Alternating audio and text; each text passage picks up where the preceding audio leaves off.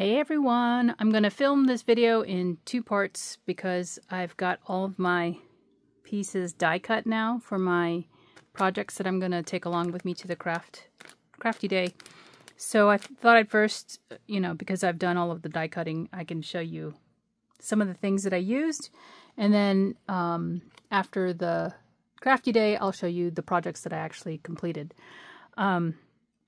So this is these are the items that I've used to create my craft project, and they are going to be gift tags for Christmas, and I figured it would be a good way to kind of jumpstart my crafting again and get into something a little bit other than card making. So what I've done is I've used this what is it called? Homespun Holiday Bundle, all bundled up. Is that the one? Yeah, all bundled up kit. This is the little tag on the kit. I bought the kit, and it has a tobogan in it and some companion dies, and I'll show you that. But this is from Posture Design. Let me see. This is the guide. So here's some of the different ideas that she has for the toboggan. You can see it's got like lots of different designs. This is a couple of pages. I'll be taking this with me just to kind of help refresh my memory. Because I bought the kit actually comes with different felts, and I'll show you she's got different, what she calls color stories. So whenever she puts out a kit, you can choose which color story you want to go with. And this is the one that I picked, and I don't know the name of it, but it comes with 5 different colors of felt. I chose this one because it has this heather gray. Can you see that? It's got a heather gray color in it, and I don't really have much felt that's like that. So I picked that one, and I've cut at least, I know I've used each of these colors from, not necessarily from this kit because I have other kits, but she also includes in that kit, she'll include the coordinating floss for it, and it is DMC floss. And then she will also include some needles and some, just ignore that extra piece of felt in there, scrap piece, some string for tying your projects. So because you're going to be able to use these as an ornament when I'm done, that's what this is, little string. It's a thicker string than, like, say, the floss. So you don't have to, you just cut this, and you can use it for your tie at the top. So you can hang it on the tree. So that's in my kit, as well as some sequins and beads in here. So these are all in the kit, and they coordinate with the colors of the felt. So that's what happens to be in this kit that I have. I'm going to take this along with me, along with some other additional ones because I've used other colors of felt now. This is also from Posture Designs, all of these felts here. I used these as well because they are, they're not, I think these are acrylic. Maybe a blend or something, because you can see it's got this pattern in it and it's got polka dots. So there's a blue, green, red, and a pink. So I've used those for the toboggans. I've also used this felt, which I also got from Pasha. This is like a peppermint stick. That's what I call it. Peppermint stick pattern. And you can see this is, I've used some of it from there, but it's a pretty good amount of felt that you get. You can kind of see it. These two have not been used. So that's a full roll of felt that you will get. And then you can tell I've used each one of these, but just a little bit of more of this pink one, but you can see what it looks like when it's full. So you get a good amount. You're not going to run out anytime soon. So there's that. And then the other felt that I've also picked up from my working with paper tray ink is this white felt right here. I forgot what it's called. It's called Snow something. Well, it's white. as close to white as you can probably get for a felt. Here's the tag that's on the little kit, and here's the white felt. So because wool felt is a natural product, and you know what white sheep look like, you know what white, other white animals that they get felt from look like, it's not going to be pure white because it's coming from an animal that isn't necessarily pure white. So when I asked Julie to, the owner, to come out with this color, she's like, you do know it's not going to be white, but this is a great felt. I love this for cutting, for felt pieces. And it's a good weight. So I don't have one from Pashta. I don't know if she even has a white, but this is a nice color if you need some white. And of course, because I'm doing toboggans, they have like the little cuff at the bottom. So I'll show you what else I've used. I know I'm kind of rambling, sorry. I'm so out of doing videos. This tag set right here from Tim Holtz, I don't even know if you can get this still. It's an older one. You get all these different tag sizes and dies and shapes. It's 662423, and it's called gift tags. So I'm going to use this on the toboggan.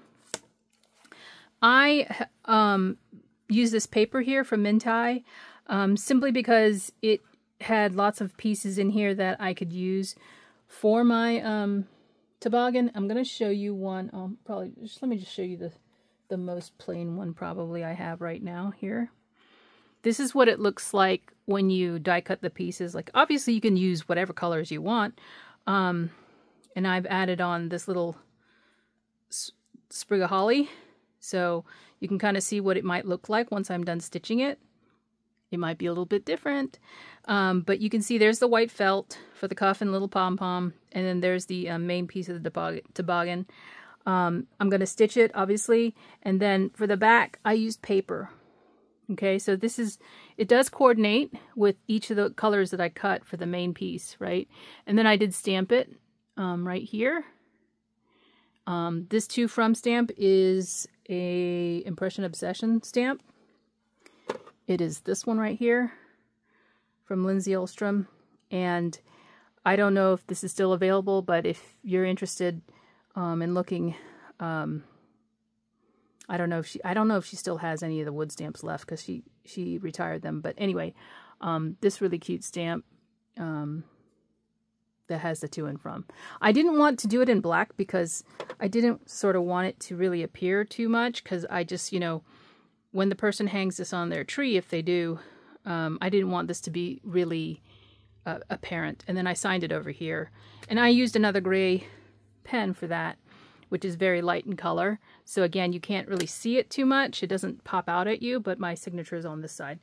And then I'm going to attach the tags. Here's one of the tags. Likely towards the top here, and tie it off with that string. So you'll have a loop to hang it from. And then maybe add some little extras, fun extras. So that's one of the toboggans, and that's kind of what it looks like when you die cut it all out. Here's some of the other dies I've used. The die I used is missing because it's inside. It's on this little magnetic sheet. This is the Cocoa Messages die. So she has a cocoa mug. I took one of the word dies from it. It fits on the toboggan. That's from Pashta. This one's from Memory Box. It's the plush holly leaves. I just cut some extra leaves because, why not? And they're on this magnetic sheet too. Oh, I didn't cut the little... I'm going to use the sequins for the berries that go with the holly. So that's why I didn't die cut that. This is a paper tray ink die. I don't know who designed it. It might have been Lizzie herself, who is the owner of Pashta. It's Sweet Dreams. Oh, I don't know. Pajama Patches. There's two dies that I put together, but you can see some of them are missing. And then here's a snowflake from Memory Box called Plush Mountain Snowflake. So I've cut one of those for my toboggans. I took one of the dies that was in here And this is from the Pasha Design Keepsake Ornaments Extras die. So this one was sold separately. This might still be available. And then this is the kit with some extras attached to it. So I only cut a few pieces from the kit. You can see I didn't use them all. So you can do a lot of different patterns from her kits. And then here's the main pieces that I use. So here's the toboggan, some decorative dies. There's the cuff. There's a decorative die for the cuff. If you want to cut it, you don't have to. And then here's that word die. It says Be Merry. There's the pom-pom at the top, snowflakes. Here's the holly dies that I had cut. And there's some extras on here that I didn't actually use, like a peppermint candy that's in here, but I didn't actually cut it. So I just wanted to share with you, you know, the die cutting, the dies, and then I'll come back in the video and share some finished projects, hopefully. Hopefully at least 2. If I talk too much tomorrow, then that's because I talk too much and didn't get anything done. What I'll also be bringing with me is my stitching kit. I have like a kit that I have all put together of all the things that I use for stitching, like, you know, scissors and little things to poke the little chads out. So like this one was die cut pretty good. Lots of them fell out, but you could see sometimes doing this doesn't make them fall out, and it did this time. But sometimes I'll use these little flower shaping tools that have the little tiny hole to go through, but I don't sit there and do that like for all of them because it takes too much time. The needle's gonna push it out anyway, so I'm not worried about that. But yeah, I'll be back to share hopefully some finished projects for you. And I'm gonna need to figure out which sentiment stamp I'm gonna stamp on the tags because I haven't picked it out yet. And I've also die cut, this was part of the whole kit, these little heart buttons. So I'll be using some extras from my stash to kind of decorate the toboggans. But that's what I'll be working on. Oh, and this is the ink that I used to stamp the To and From. It's the Weather Vane color from Paper Tray. It's a nice medium gray. It's not too in your face, but it's still, you can see it really well should you need to. So when I gift this on a Christmas gift, then you'll be able to see it. Yeah, that is it for now. Thanks for watching, and I'll be back. Hey everyone, I'm back to share some of the projects that I've completed now. I do have a funny story though. I did go to my crop this weekend, and when I got there, I was unpacking all my items to be able to craft with, and then I realized that the die cut bag that I had, which actually was, they were all in this bag here, of all of the little projects that I was going to stitch, I had left at home. So I was an hour and 15 minutes away from, you know, where I live. And so I couldn't go back, just go back and get it. So it was a little funny that I got there and didn't have the, you know, the main body of the project that I meant to craft with that day. So I didn't get anything done, but I did get the chance to visit with some friends and some new friends that I've made. So that's what happened on Saturday. So I'm actually coming to you from my couch. I have the day off. It's not Sunday. I have the day off, so I have been stitching some of the projects that I had intended to on Saturday and wanted to share the completed ones that I have so far. I'm going to continue to do some more. I have a total of 12 pre-cut, so I don't think I'll need more than that, but who knows. Or I don't think I'll do more than that, I should say. So here are the ones that I have finished, and I did show you the pre-cut items, not all of them, but this is the first one I did. So this one is using red felt and the fresh snow felt from Paper Tray ink. And then you can see I die cut two little pieces of holly, and then I used some sequins for the berries instead of using felt. And then I also threaded some seed beads in there. Now this tag and the sentiment, those I also did on the side. I have a little tray here of tags to attach, and I'm going to use them for some of them where it's appropriate. And the sentiment comes from an old retired Darcy's red rubber stamp. It's in a set. and I used a couple of different sets to do these. And then the tags themselves, let me think. I don't know where the... Oh, it comes from that Tim Holtz set that I shared with you all. And then for this one, I used some green embroidery floss to kind of bring in the color of the holly leaves. So I thought that was cute. So this is the first one I did, and here's that thread at the top to be able to hang it on the gift, and then you can then use it on your Christmas tree if you celebrate Christmas. So that's the first little hat, toboggan, as you'd call it. Thought it turned out cute. Oh, and this is the back. So you guys, I showed you the die cuts before, and this the paper that I used. So I coordinated each of the papers with the felt colors that I was using here. So that's the first one. And then the second one I did is this one right here. And this one uses silver floss. I actually had, let me see if I've got it right here. Sorry, I'm hand holding.